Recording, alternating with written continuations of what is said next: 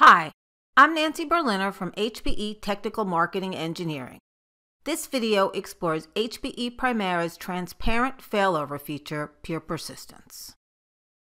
Pure Persistence requires two storage arrays with synchronous replication. On the hosts, industry standard MPIO is used to mark the paths to the primary array as active and the paths to the secondary as standby. If you want to load balance between systems or do site maintenance, you can manually swap the primary and standby paths. You can move compute resources with a host-based tool such as VMware vMotion. And most importantly, if you have a site-wide disaster, a quorum witness running in a VM acts as an independent arbitrator so that failover is automatic and completely transparent to the hosts and applications. Pure Persistence is included with every Primera system, so there's no additional hardware or software to purchase. For this demo, I have two systems named S3042 and S3044, and I've started a workload in a VM on S3042. The quorum witness is already deployed, but I'll set up replication from scratch and then demonstrate a manual switchover and a simulated site failure. Here I am at the dashboard of the SSMC Management Console.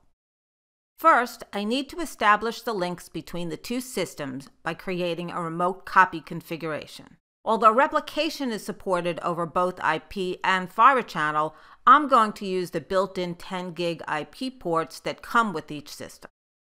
It's just point and click to pair up the sets of ports. I've already assigned the IP addresses, but if I hadn't, I could add them now. Once that's done, adding the IP address of the quorum witness will allow for automated failover in the event of a disaster. Communication to the quorum witness is supported over both HTTP and HTTPS, but for this demo, I'm not going to enable the secure connection.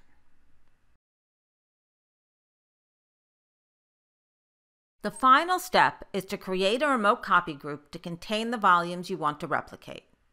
Since the links between systems are bidirectional, the remote copy group is where you specify which system is the primary.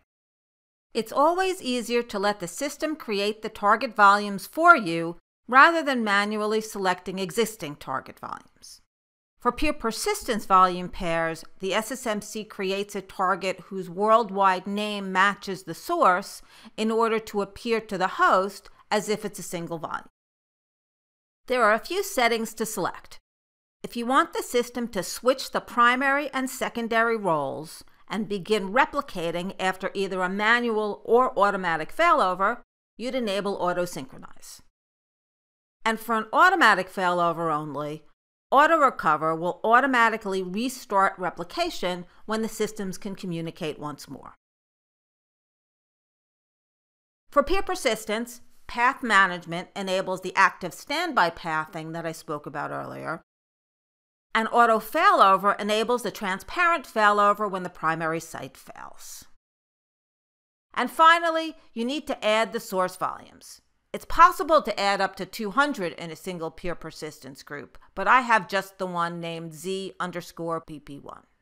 As soon as the group is created, it begins syncing the data, and you can monitor the progress in the volume pairs drop-down. The auto-generated target volumes have the same name as the source, but with .r appended to the end. I'll pause the video and resume when the sync has completed.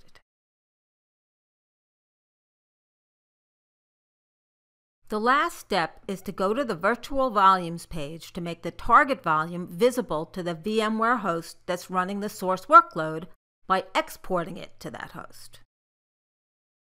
The source volume was exported as LUN1, so I'm going to make the target LUN11 in order to make it easy to differentiate the two in the demo. Now in vCenter, after a rescan, you can see that the paths to LUN1, the primary volume, are active and serving I/O, while the paths to the secondary, LUN11, are designated as standby.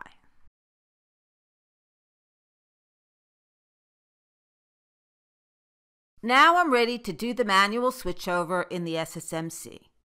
If you remember, I initially set S3042 as the primary system and S3044 as a secondary for this remote copy group.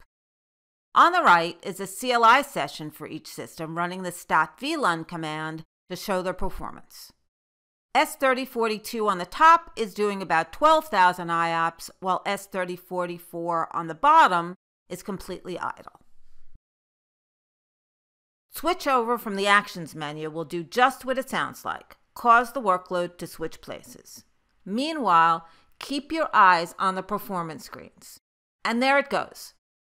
The workload is now running on S3044, and the direction of replication has also switched.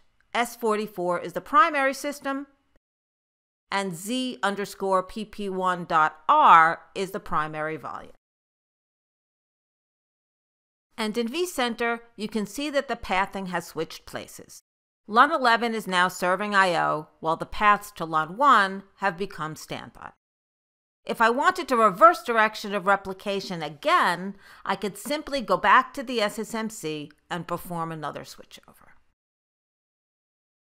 For the final part of the demo, I'm going to simulate the failure of the entire array by issuing commands to block all communication with the primary system. It's always up to the secondary array to initiate the failover. But before that can happen, the secondary must first verify that the primary is truly unavailable and that it's not just that the replication links are down. That's the purpose of the quorum witness. Since it communicates on a different network via the array's management ports, it can confirm that the primary array is truly unresponsive. Here I am back at the SSMC, and I've done the second switchover so that S3042 is again the primary for replication, and the workload is active in the top CLI session. Then, for this part of the demo, I have 2 additional CLI sessions with commands teed up to simulate the failure of S3042. The control port command will bring down S3042's RCIP ports. And there's a script on the Linux VM that's hosting the quorum witness to stop it from communicating with S3042's management IP address. You need to enter both commands in quick succession. And if you look to the right, after only a few seconds, you can see the workload seamlessly fail over to the secondary array, which is in the CLI session on the bottom of the screen. When S3042 becomes available again and the links between the 2 systems are back up, replication will automatically resume with S3044 as the primary. When the 2 systems are in sync again, it's a simple switchover to move the workload back to where it started. I hope you've enjoyed this demo. For more information or to see videos on additional topics, visit hpe.com/storage.